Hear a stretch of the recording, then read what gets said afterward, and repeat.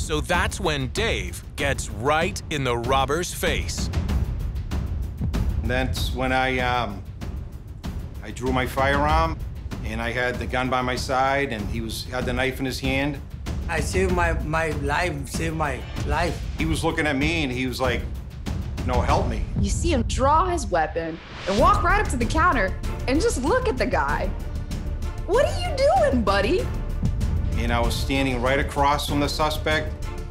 It happened so fast, I think I just reacted. I just zeroed in on him and told him, drop the knife, drop the knife. Then the thief suddenly tries to make a run for it. But Dave manages to grab onto him. And then we started wrestling around the store.